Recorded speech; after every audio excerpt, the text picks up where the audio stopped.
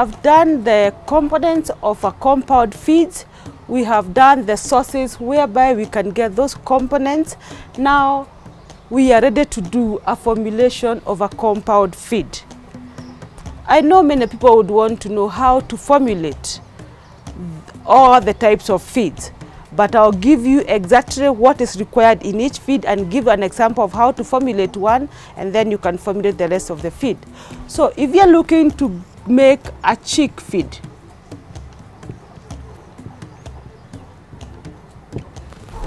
if you're looking to make feed for the small birds from day one, and a chick mash is given to chicks that are 0 weeks to 8 weeks. You need to have proteins values of about 20 to 23%. So we are saying that in 1,000 kgs of the feed, 20% of that feed is protein. So if you're making 100 kgs of feed, 20% of the 100. So we are saying that 20 kgs of the components should be giving proteins. So that is what you understand by when you talk about the protein value. So if you are providing protein from soya, protein from omena, protein from meat and bone meal, you should ensure that both are giving just 20%, that you can be able to have that. Then that food should also contain energy, or what we call the carbohydrates. Normally the carbohydrates being the major source of energy, they should be 70%. So if you are making 100 kgs of feeds, so 70 over 100 times 100, so it means that 70 kgs of that food should be the cereal, or your source of energy. Whatever source of energy that you have will be provided by 70%. So it's important to note that these two give us the major components of the food. Now, having had 70 and 20, now we have 90 kgs, isn't it? So if you're making 100 kgs, it means that the rest of the 10 kgs now is what we call the vitamins and minerals.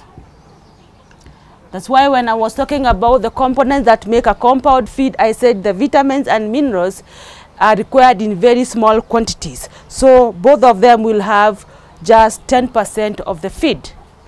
Now, the chick mash should contain 20 to 23% of the feed. So if you're doing a chick mash, this is all you require to do the percentages. If you're doing a grower's mash, I hope you are all now together with the chick mash, written somewhere the percentages.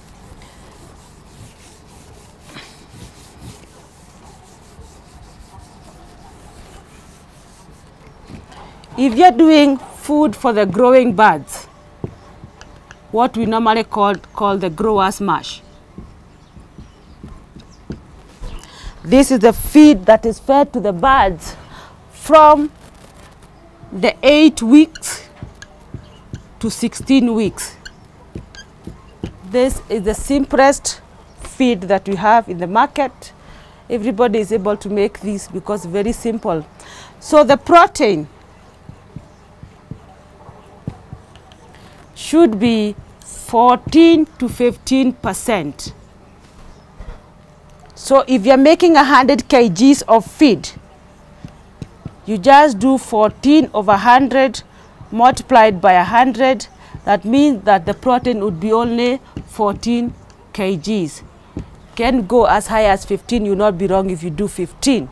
This is the reason why the protein is less in the grower's mash, is because we had provided a lot of protein in the chick. So all the organs had been formed. So now what you're doing is to grow the muscle, the tissues now. So if you go wrong in the chicks, you will not be able to achieve your onset of laying in the layers bud. Because if you don't provide the 20% protein in the chick, it means that when you come to the growers and the protein is very low, you will not be able to achieve what you're looking for. In the protein should be only 14 to 15%. The energy, you can't keep it at 60%.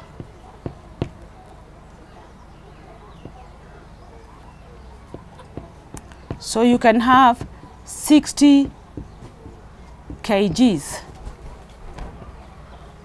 You realize that when you're doing the grower smash, the energy is less because those birds you don't have a lot of proteins, so you don't require a lot of energy to break down the protein, and also you do not want your birds to grow so fat that they are not able to lay during the onset of laying.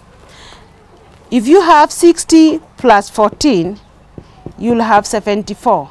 Meaning that now in this case, 26% of the feed will be in minerals plus the vitamins. When we reach at this time, farmers ask me, why is now the provision of the minerals and the vitamins more in the grower's bud? Remember, this bud is now growing. So we have developed the organs, but we need them to grow. I told you the minerals and the vitamins, their work is to help in the metabolism of the metabolic system of the body. So at this time is when the bud is very active. You have developed the organs, but you need the organs to grow. The reproductive organs needs the brain to help it to grow. You need the release of the hormones that are assisted by the minerals and the vitamins for their release. So you need to provide all these vitamins and minerals that the hormones will be released for the development of the reproductive system. You also need a lot of minerals and vitamins for the mobility of the bird. Remember, this is a time when the bird is moving around, jumping around, so you need to provide a lot of minerals for the calcium for the mobility of the bird. This bird, when it walks a lot, the skeletal muscles need to be maintained very well. And at this time, when you start seeing the birds getting now paralysis, if the minerals are not enough, this one you realize at this stage, that's when you start seeing birds getting fatigued if they're in the cage, because the minerals that have been provided are not the same. So the proteins and the carbohydrates are less, but the vitamins and the minerals now increase because we need the metabolic system of the body to be now fastened. Now let's go to the layer bud. We have now grown our bud from the chick. It has gone to the growing stage, and now we have the layer bud. The layer bud is a bud that is now laying. And the feed that we make is called the layer smash. The layer smash should be given to the bird from 16 weeks, technically, to the time when you sell or when you sell out your bird. Technically, it should be 16 weeks, but for the economic purposes, don't give your birds layer smash until when they have given 10% eggs. It is of no economic value to give a bird that is 16 weeks yet it is not laying. But if you feed your bird well, you'll be able to find the first 2 eggs during the 16th week. By the time they are 17 week, you have already achieved 10% laying. But technically, nutritionally, we say that the layer smash should be given to a bird from 16 weeks. But don't give your bird layer smash until they have given you an egg. So what the composition of the layer smash? The proteins. The proteins should be 16 to 17%. the protein should be 17%. What we say by 17% is that if you are making 100 kgs of feed, so 16 over 100 times 100, so in that way you'll have 16 kgs of the feed being provided for by the protein. The carbohydrates or the sources of energy, they should be high, like the chick, it should be 70%.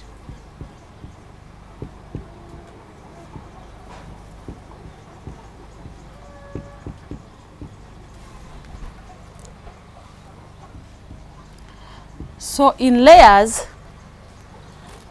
the proteins plus the carbohydrates add up to 86. So we are left with vitamins plus minerals occupying 14%. The reason why also the minerals and the protein and the vitamins are higher in the layers is because the minerals are now being required in high percentages. This bird is laying. As the bird lays, the shell requires calcium, and the bird also requires calcium for its skeletal muscles. So the minerals should be high, the calcium levels should be high. I said at this time you should maintain the calcium to phosphorus high levels as 16:1. The minerals now also, because this bird is a mature bird, the metabolism system should be very constant, otherwise your laying will not be constant. So it's very important to note that during the chick match, the minerals required are just 10%. In the chick, it's in the growers 16, and in the layers it's 14%, while the rest is as I taught before. So now, having understood what is required, we can now look at the kienyeji meal that we are making.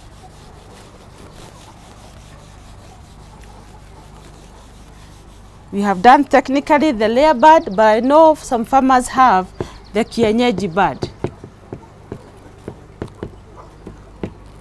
We are calling it the kienyeji mash or the indigenous mash. Okay, this bird, we are still doing a research on the proper formulation of a mash of a kienyeji, but we are equivalenting the kienyeji bird to be given the same feed as the grower's mash, the grower's bird.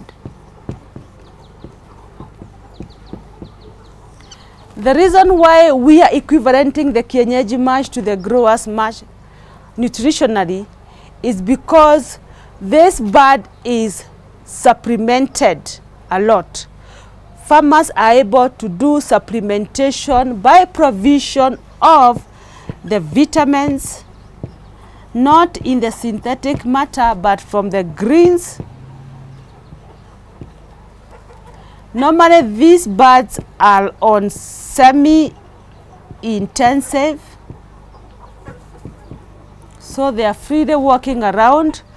So for the kienyeji mash, when I do the kienyeji mash, I equivalent it to the grower's mash, and I don't go wrong, because if the farmer is able to supplement the provision of the protein, the provision of the vitamins, we don't go wrong, because if you do 14% of the proteins and the farmer supplements, so the other 2% they are able to achieve that. So technically, nutritionally, I would say that the kienyeji mash would be equivalent to a grower's mash, because it is not an exotic bird but also a developing bird. Okay, normally a kienyeji farmer would want the chicks to grow very fast like the exotic chicks. There's no harm if you buy or you make a chick mash and give it to the kienyeji bird. The feed is not going to harm them, and they will grow fast, because actually basically what we are looking for is the faster growth of the bird. But you can, as from the growing stage to the laying stage to the sale, you can adopt the grower's mash throughout the period of the bird. So let's now see how we can formulate a simple meal of 100 birds.